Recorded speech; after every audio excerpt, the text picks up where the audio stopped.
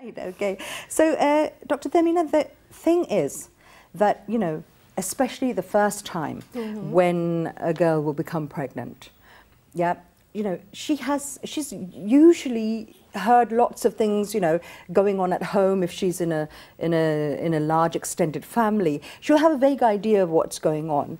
But then to sort out the myths from the facts, what should a couple expect on their first visit to the doctor, and what's going to happen?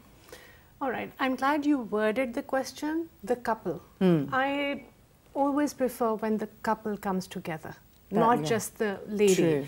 Because the husband has to be part of the process, and he should preferably be there at every visit. And when they come for the first visit, they often have done their pregnancy tests. Right. They are generally told to visit as soon as the test is positive. Okay. That's not a bad idea, but generally at that time, they're expecting an ultrasound to maybe show a baby jumping around. That doesn't happen so soon. Right. So often we're not able to do the ultrasound at that visit, but subsequently, once we know exactly how pregnant they are, then we can schedule the next visit accordingly and guide them from there.